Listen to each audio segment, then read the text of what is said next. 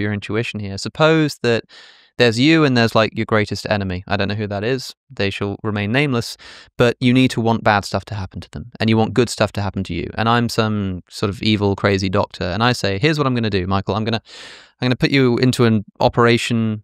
I'm going to put you on a table and you're going to go unconscious. I'm going to take all of your memories, all of your conscious experience, and I'm going to move it over to his brain. And I'm going to take all of his and I'm going to move it over to yours. So when you wake up, you'll wake up with all of his memories. You'll look down at your hands and you'll go, gosh, just 5 minutes ago, I remember being him, and vice versa.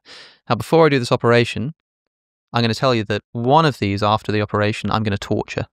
Who do you want me to torture? Not the body I'm inhabiting. So you'd want me to torture the other guy's body because he'll wake up with your memories. Hold on, wait. He'll wake up. When does the torture happen? Afterwards.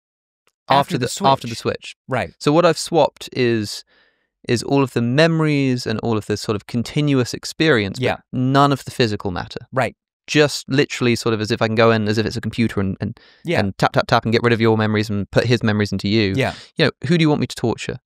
I want you to torture my body containing his experience. Yeah, that's interesting because now if everything about you physically stays the same, everything physical that makes you up stays the same, and yet you say, well, I'd rather that this physical self be tortured because I'm going to be over there. Yeah. Does that give us an argument for like the immateriality of the mind or the self?